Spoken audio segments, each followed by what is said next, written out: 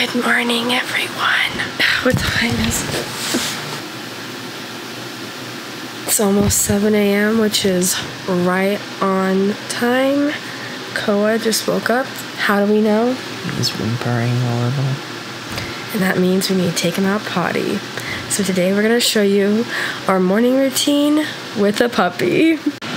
Okay, so Koa's crate is right next to our bed. He's whimpering because he knows we're awake and he wants out. Good morning, bud. Good morning. Good morning. Hi, sweetie. Hi. Oh, it's time to use the bathroom. Yeah. Let's go. Those are sharp, bro. Come on, Koa. All right, so we gotta put his leash on. Spencer takes him out potty. Well, I go potty. Little gremlin. And then we get ready for a walk. So, all right, go use the bathroom, bud. I'll see you after. Okay, look who just came back in from using the bathroom. Oh, buddy. Buddy, you're so cute, but also a little gremlin. Oh my gosh. Okay, so he just got in from using the bathroom. This is like clockwork for us. We have this routine down. Now we're gonna go on a walk. And guys, I do not get ready for these walks. Literally, I just roll out in my PJs. I put my hair in a ponytail. My face is still puffy from sleeping. Like, we just go on this walk as soon as we get up in the morning. So, all the neighbors get to see me freshly out of bed. So, Spencer is using the bathroom too, and then we're gonna go on our walk together. All right, on our little morning walk. Let's go. Okay, he's weird because he loves to sniff all of the weeds, not flowers. No. These pokey weeds, why? I doubt they smell good, but okay, you do you, boo. Let's go, Ko. Okay, so these walks typically go for 30 minutes to an hour, depending on how long of a route we take. So walks are a perfect opportunity to train at the same time. We try to do training throughout the day. At first, we were just doing them in segments, but then we learned, like, make training a part of, like, your routine. So while on these walks, we train him not to tug. We want him to heel and, like, be by us and not pull on the leash. We also train him to drop it or leave it, like trash or stuff we don't want him eating. And then we also train him to come on command. So when he like comes, like, Koa, come. Good boy, yes. I always have treats in my pocket, and then he gets a little treat. And then he'll learn to just do that without any reward and always just obey my commands. We also brought a water bottle for him, so when he gets thirsty, he can take a little sip. Like, let's see. Buddy, you want some water? Just like that. All right, let's continue our walk. Yeah. Another thing about Koa, he loves sprinklers. Is he not gonna play with them today? Come on, man. The one time we want you to. He's like, nah, these sprinklers aren't interesting enough. Oh my gosh. If we pass another sprinklers, we'll try again. Sorry, guys. It's breakfast time. I literally just got in the door from our walk, and it's time for little Koa to eat some breakfast, drink his water. So that's breakfast time for us too. Usually when we eat breakfast, we try to ignore him to prevent begging, because the more attention we give him, the more he learns that he can get what he wants and that he can beg for food. And so we don't feed him any of our own food, and we don't like play into him begging. When we ignore him, he usually just stops, and then he just goes off and like does his own thing or lays down. We also, another thing is we always keep his food and water out. We don't portion his food throughout the day, and he's pretty good about only eating what he needs. Like, he doesn't chow down and like, he doesn't gorge on it. And so, we're lucky that we don't have to like portion him. So, was that good breakfast? Little snack for you? First nap of the day. Koa is settling down from our morning walk. Is it nap time, bud? Are you gonna nap while we get ready for the day? So Koa pretty much naps intermittently. I don't know what that word is. I've been trying to think of it. Okay, well he naps like in spurts throughout the day, I guess is what I'm trying to say. So this is his morning nap. And by this point of having him, we pretty much got his routine down to a T. So right after a nap, he's pretty worn out from just like walking and also just from sniffing everything around, which really helps work his mind. And so not only is he getting a physical exercise, but he's also getting a mental exercise because he's just, you know, picking up on all the scents, meeting people, meeting dogs, and moving his legs. So he takes a good little nap. I love you, buddy. While I get ready for the day, I'm still in my just rolled off bed look. So I'm having in yet. I'm gonna eat real quick, then I gotta do my makeup and hair and outfit, and then by the time we're done with that, maybe it's playtime, right, Ko? Is it nap time for you though? Get your little nap in. You are so cute. I love you. Just finished eating some crepes, and now we're moving into the office to do makeup. And one thing about Koa is he loves hanging out with us, right, buddy? He loves hanging out with us, so every time I move rooms, he always follows, and then he finds a place to chill, right, Spencer? Yep. Which, honestly, I'm not complaining about because, I mean, I love being around him, but also it's great for me to keep an eye on him to make sure he's not getting into something or having an accident in the house. This little habit is great. I love that. I love that he loves to be around me, and he usually just lays on my pink couch in the office while I do my makeup and just chilling. He's so sweet. All right, makeup time. Wow, these blinds are blinding. The sun right in my face. Makeup is done, hair is done, outfit changed except for the sweatpants because it's just comfy. I'm gonna stay in them. We're not going anywhere today, so I don't see no reason why I need to change out of my sweats. Koa is still a little sleepy, so honestly, when you have a puppy, you gotta take advantage of these moments. Like, a puppy to me is not exactly like a baby, but the closest you can to a human baby, I feel like, is a puppy. It's the next stage to it. When puppy sleeps, it's productive moment. So while he's sleeping, we are gonna be making some TikToks, some YouTube shorts, Instagram reels, whatever. And I came across this video talking about how do you visualize the months of the year in your head. And I've realized I visualize the months so weird. I have not met anyone who has visualized it the way that I do. So I'm gonna film that real quick and I'll insert the TikTok right here. Here's what a year looks like. Like a clock, all right? All right, so we are... Okay, my husband thinks I am absolutely crazy for this. So I picture the months of the year in a very specific way, and I didn't realize that everyone pictures it differently in their heads, but let me show you how I visualize it, and it's always been this way. Okay, so for me, it goes at like an acute angle like this. January, of course, being at the top, July at the middle, and December at the bottom. And then all the other months of the year are in between. So we got February, March, April, May, June, July, August, September, October, November. So in my brain, this makes sense because January, beginning of the year, we're starting here. Then as we progress through the year, we get to July, which I guess July is technically the 7th month of the year, but up until July, there were 6 months, so July officially makes it like we're halfway through the year. We've hit our peak. And then from July to December is the second half of the year, the last 6 months of the year. So for me, it starts off with January. Once we get to July, midway through the year, July to December, now we're at the end, and then it just repeats back to January.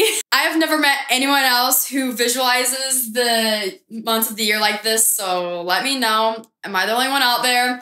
But that's not all. Days of the week are also similar, so let me show you how I picture those in my head as well. All right, days of the week. We've got Monday, and then it goes all the way to Friday, right? Every day of the week has its own box. And then once we hit Friday, we go down into Saturday, and then we go into Sunday. So this makes sense in my brain because Monday through Friday is the work week. Those are the days you're getting your crap done. Then after Friday, we get to chill. Saturday and Sunday are the weekends. So they're on a different plane. But what makes this interesting is that even though they all have their own boxes, Friday is special because 2/3 of the way down on Friday is colored. Friday is special because it's not only part of the work week, but it also is part of the weekend. It's on the cusp of the weekend. So most of Friday, you're working still. But once you hit the evening of Friday, it's now classified as the weekend. So Friday's not like the other girls. It's different. Does this make sense to anyone else, or am I literally just crazy? I was just getting ready to film, and look who I saw at the door. Oh, he left. Where'd he go? Literally, where did he go? Oh, hi, bud. Hi, buddy. I love you. Oh my gosh, hi, buddy. I love you so much. Yeah, were you getting your duck? Hi, buddy. I love you. I'm gonna film a TikTok, okay? Are you awake now? Well, that was short-lived. Oh, I love you. Thank you for biting my knee. That is so kind. This is the life of a mother. I had to use the bathroom for 1 second, and I can bet your bottom dollar he is waiting for me right outside this bathroom door. Let me show you.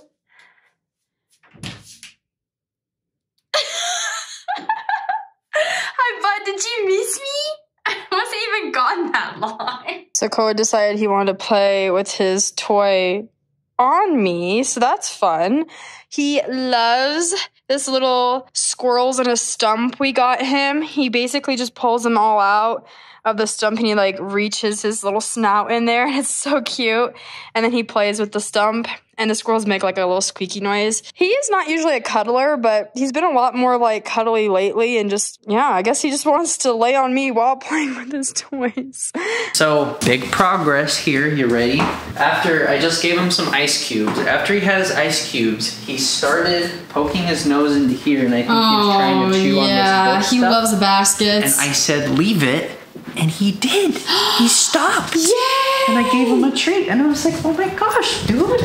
You did so good. So what he's playing with right now is one of his teething toys we stick in the freezer to get it all cold. And that just helps his little gums to feel better because, fun fact, he's already lost some teeth. He's lost some baby teeth and they're growing in their full canine adult teeth. So that's why he's extra crunchy. That's why he loves chewing on like our baskets, our furniture, anything he can get his little teeth on. But that is such big progress that he just dropped it without a tree or anything in your hand. Yeah. Wow, good job, buddy.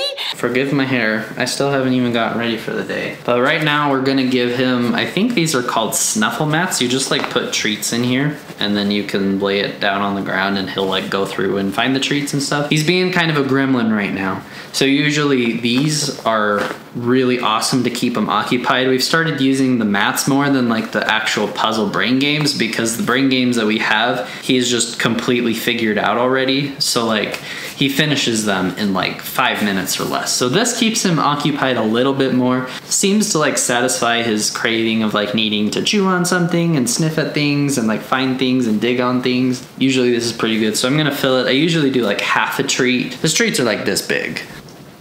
But I'll do like half a treat per little snuffle thing, and then I'll do like 4 or 5 half treats in the things that don't have slots. And look who showed up. He heard the treat bin.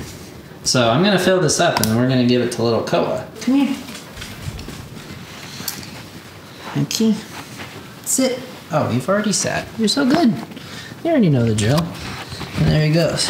He just like, you know, sniffs through these areas where there's no pockets for it. You just kind of like stick them in there and let them find them. And then the pizza like slices, the pepperoni and mushrooms have like actual like pockets where you can like tuck the treat under as well as underneath this. So that side usually keeps him occupied for a while as he tries to figure out how to get them out from underneath there. He's smart. He's a smart boy. All right, it's about 11 a.m. and he is up and at it trying to bite my socks that I wanted to put on because the only dogs in this video is Koa. You ain't seen my dogs. We're gonna do some training. Okay, we'll show you the basic tricks he knows and then the ones he's working on currently. So, okay, Ko, sit. Good boy, you know, sit. Lay down. Yes, good boy, lay down. Oh, he's already getting in position for the next one. He knows. Roll over. Koa, roll over. Roll over. Oh. Good boy, that's good enough. This toy's kind of in the way. Good boy, Koa. Okay, let's see, do you remember stay? Okay, Koa, sit, stay. Stay. Stay. Come here.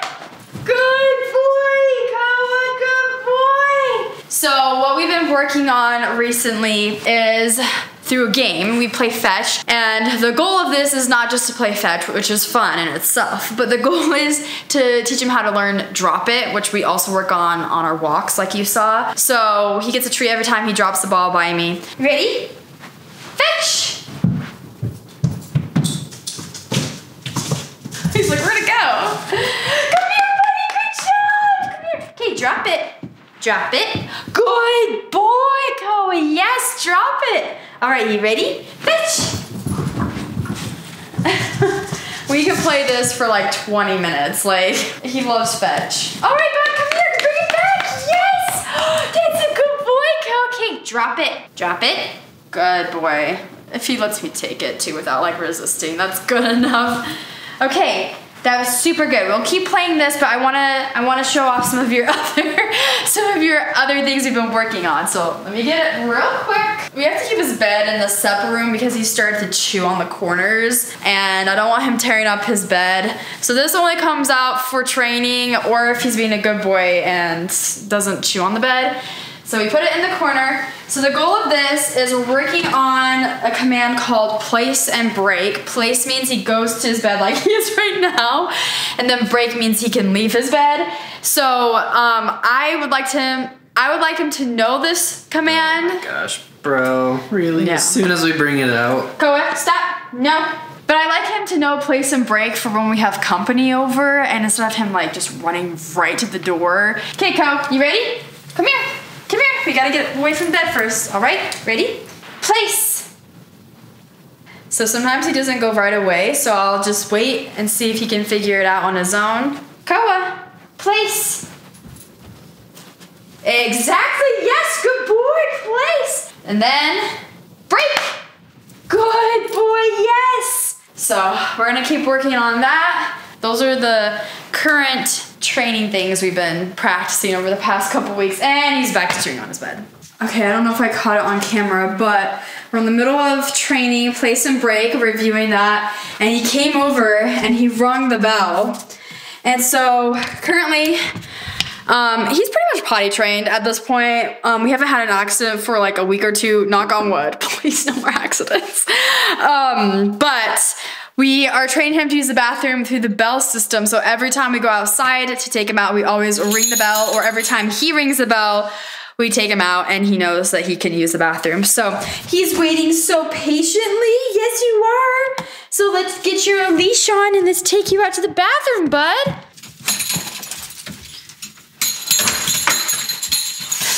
And just like that, potty break is done.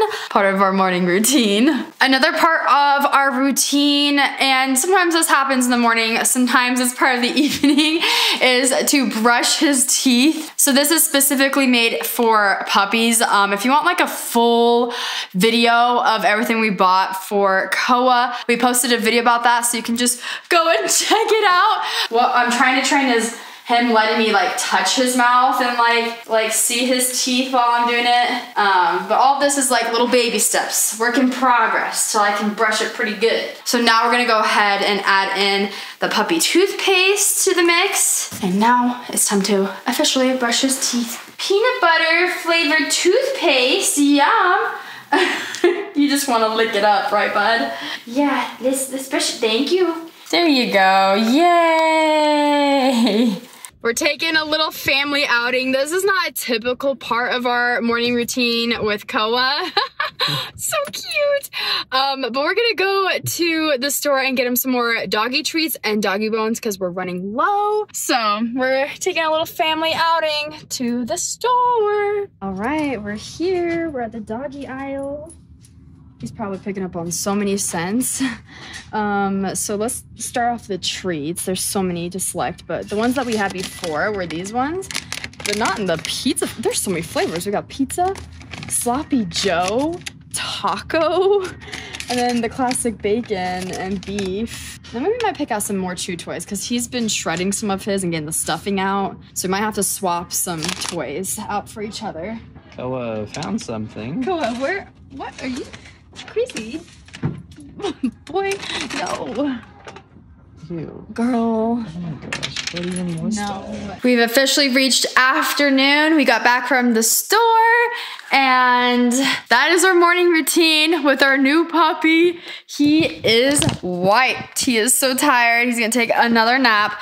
We have good nap times and good play times throughout the whole day. But thank you so much for watching today's video. We hope you enjoyed it and subscribe if you're new. I'll see you in the next one. Bye. Bye.